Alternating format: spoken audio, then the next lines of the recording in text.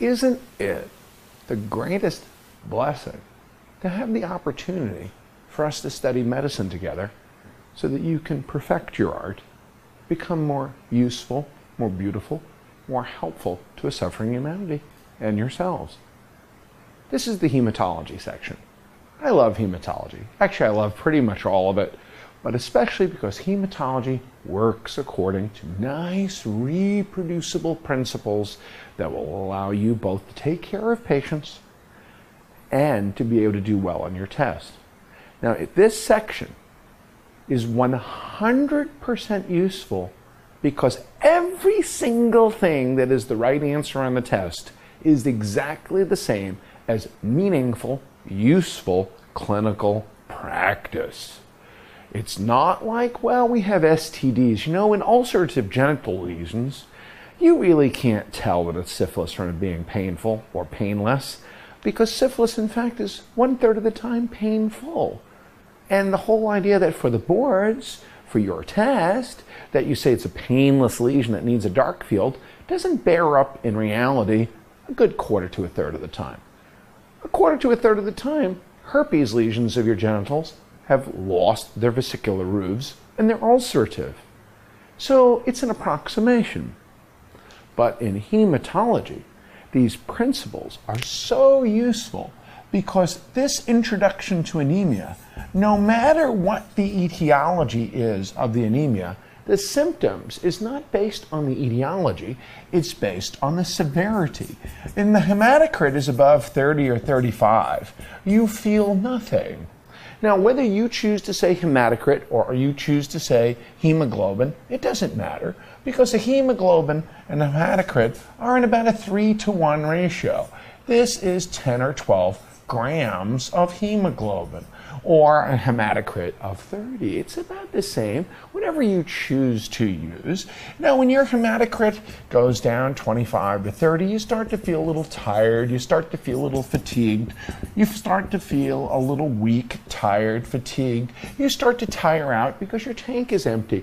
Now, do you ever wonder what's the difference between tiredness and fatigue?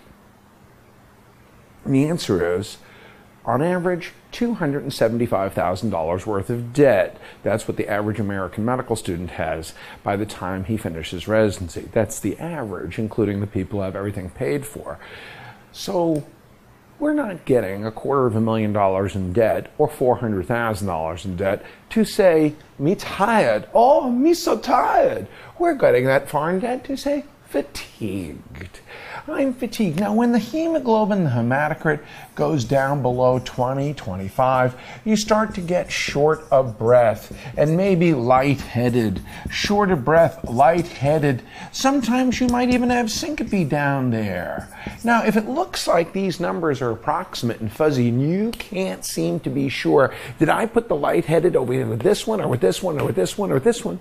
It's because the symptoms of anemia are based a lot on how your underlying condition is as a human being. For instance, if you're young and healthy and athletic, you won't even feel a hematocrit of 30. You won't feel that. Pregnant women are routinely walking around with hematocrits of 25 to 30, and except for the fact that they are big and tired and carrying large things in their abdomens, they're not tired from the fatigue of the anemia, because everybody who's pregnant has that anemia. They don't even feel it. Now, that's why these are approximations. Remember, the symptoms. It's not the etiology, it's based on the severity. It's not the etiology, it's based on the severity, not the etiology. What people feel. Now, once you have the anemia, whether you're calling it low hemoglobin or hematocrit, then the next one in etiology is the cell size, the mean corpuscular volume. Now, how do you die of anemia? Now, I have put that question live to medical students for the last 25 years. Well, for 25 years have I trained young Jedi medical students and doctors. And, you know, 90% of the time, all of a sudden, when you say, how do you die of anemia? The average student, even the above average student, all of a sudden is die? Hypoperfusion. That's true. But how do you die? decreased oxygen delivery. That's true, but to what? My hair, male pattern hair loss? What? Does my ass fall off? To where? And the answer is that you die of you die of a myocardial infarction. Because if you're a myocyte in the heart, a decreased amount of hemoglobin is the same thing as a decreased oxygen saturation, is the same thing as carbon monoxide poisoning, is the same thing as stenosis. If you're a myocyte in the left ventricle, all you know is you're not getting oxygen delivered. Is that a low hemoglobin hematocrit? Is the hemoglobin desaturated? Is it carbon monoxide poisoning? They're all the same. Is it stenosis? So these are all identical. Less delivery, less hemoglobin to deliver oxygen, or I've got no oxygen on my hemoglobin, or I have a stenosis blocking the delivery of the hemoglobin, or I have carbon monoxide poisoning, where the hemoglobin goes by all 100% saturated, and the hemoglobin goes by the tissue, and the tissues are like, oye, chico, dame algo, dame un poquito. Oh, the hemoglobin says, oh no, this is my oxygen. You can look, but you cannot touch. And therefore, what's the difference? It's like having a rich boyfriend that still makes you split the bill. Nasty, isn't it? And if you're supposed to, you know. So the next thing is the low MCV, the high MCV, the normal MCV. So the next thing is cell size. Do you have a high MCV that's greater than 100? Do you have a normal MCV that's 80 to 100? Do you have a low MCV under 80 femtoliters? Femtoliter. Well, a normal MCV anemia has to be, that can be the anemia of chronic disease. It can be acute blood loss. And why acute? Why only acute? Why not chronic blood loss? Acute blood loss is an MCV that's normal because chronic blood loss will develop into iron deficiency anemia. Chronic blood loss gives iron deficiency anemia.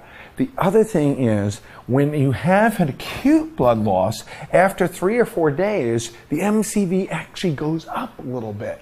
How come the MCV actually goes up after 3 or 4 days? The MCV will go up in 3 or 4 days? Yes, because reticulocytes. Because reticulocytes, it takes 2 or 3 days for reticulocytes to start. So when you have an acute blood loss after 3 or 4 days, when you have an increase in reticulocytes, you can actually get to an MCV that's a little bit elevated. So in acute blood loss today, the MCV is normal. In hemolysis today, the MCV is normal. But if you've got enough time for reticulocytes to be made after 2 or 3 days, it'll bump a little bit. Now, the anemia of chronic disease, blood loss, and very acute hemolysis. And that's a sort of a loss inside you. It's like an internally displaced red cell. Now, microcytic anemias is iron deficiency. The anemia of chronic disease can also be microcytic. Thalassemia can be microcytic. Sideroblastic, interestingly, is most of the time microcytic, although sideroblastic anemia can be macrocytic too. But most often it's microcytic anemia. Okay, sideroblastic is extra iron accumulated in those mitochondria. Knock, knock, who's there? Prussian blue. Prussian blue stain gives iron accumulated in those mitochondria for sideroblastic anemia and thalassemia. And thalassemia hasn't changed in its management for the last 100 years, and the hemoglobin electrophoresis is still a pain in the ass for people, still difficult. We're going to do thalassemia in the next section, specifically on microcytic anemias. So chronic can be either one. Now, what's the difference between macrocytic and versus megaloblastic? What's the difference between macrocytic versus megaloblastic? The difference between macrocytic versus megaloblastic. Macrocytic just means the cells are large, physically large. Macrocytic can be things, alcohol can be macrocytic, and liver disease and lipid problems and various medications, particularly the ones that are folate antagonists. And you can have myelodysplastic syndrome. But megaloblastic, this again is one of those questions that if we were live together, a lot of you would get it wrong. Megaloblastic means hyper-segmented neutrophils. Megaloblastic is hyper-segmented, and hyper-segmented means an increased number of lobes, and that is mostly B12 and folate in the folate antimetabolites, like the methotrexates of the world, and the things that are folate antagonists, the trimethoprim and sulfamethoxazoles, the things that are folate antagonists. Megaloblastic means increased number of lobes. So in the introduction to the anemias, remember, if a person comes in and they're tired and short of breath and fatigued, that will not tell you how to answer the question, what is the most likely diagnosis? And what is the most likely diagnosis is the most common question on your exam. Whether that is COMLEX Part 2 or USMLE Step 2, that's the most common question on your exam. You get some history, you get some physical, maybe you get some labs. And then they can ask you the question, what is the most likely diagnosis? What is the best initial test? What is the most accurate test? What is the best initial therapy? Now, when the question says, what is the next best step in the management of this patient? What would you like to do? What is the most appropriate action? What is the next best step? Action, do, management. Does that mean a test or a treatment? Now, the most important thing that you actually get out of being here with us in this course is actually how to be able to put all medical knowledge into answering these questions. Anybody can just hand you a book with a lot of data in it. The faculty can go up and say, yeah, read Harrison's, read Cecil's, go ahead, go read up to date. But that doesn't allow you to answer the question, what is the most likely diagnosis? What is the best initial test? What is the most accurate test? What is the best initial therapy? Which physical finding is most likely to be found with this patient? What is the most likely diagnosis? What is the best initial test? What is the most accurate test? Which of the following physical findings is most likely to be found in this patient? You are going to study with those questions in mind.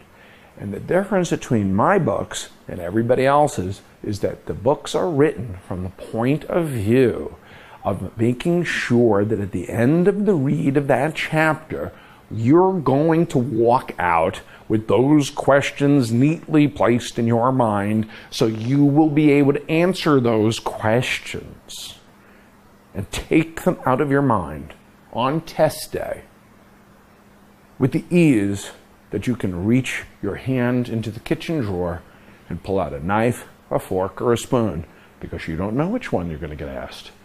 Will you get asked about anemia? What's the most likely diagnosis? Well, you can't answer it based on symptoms because it's not the etiology, it's based on the severity that gives the symptoms. What is the best initial test? CBC with an MCV. What is the most accurate test? Prussian blue. What is the most accurate test? Electrophoresis. What is the most accurate test? Smear for that hemolysis. What is the most accurate test? Methylmalonic acid level. What is the most accurate test? What is the best initial therapy? Well, in hematology day, your hematology section, hematology is a laboratory day. Because hematology is the largest collection of one disease tests of any other section. Prussian blue is a one disease test, only in sideroblastic. Methylmalonic acid is a one disease test, being able to diagnose B12 deficiency. One disease tests. Fragmented cells, schistocytes, helmet cells, is a one disease test, intravascular hemolysis. So that is what you're going to do. You're going to study with those questions in your mind, and you're going to be pre-wrong, meaning you're going to search for the most common wrong answer, like those people who are occasionally talking about Schilling's test, is a wrong answer. Like those people who say, do a B12 level first, when you should be saying to do a smear first. What is the most common wrong answer too? So when you're done with reading that book, you will walk into test day with a clear answer to all of those questions. Diagnosis, initial test, most accurate test, initial therapy, which physical finding is most likely to be found in this patient, and the question that's common to every single test in all levels of medicine, which is adverse effects of treatment. Now in hematology, do you think that they're going to ask you the therapy? Hi, a person's got iron deficiency anemia. What should we treat them with? I don't know, how about folate? Do you think that they're going to ask you what the treatment of B12 deficiency is? Come on. Nope. Laboratory day. I hope that by the time you're finished with these sections in this course, that you will have the sense of deep relaxation and mastery of your subject that you have always looked for, and the sense of relaxation that comes with knowing that you have the answers to those questions. You are confident and you're clear, and you know how to respond, so you can be relaxed on test day and give it your best effort. I'll see you in the next section.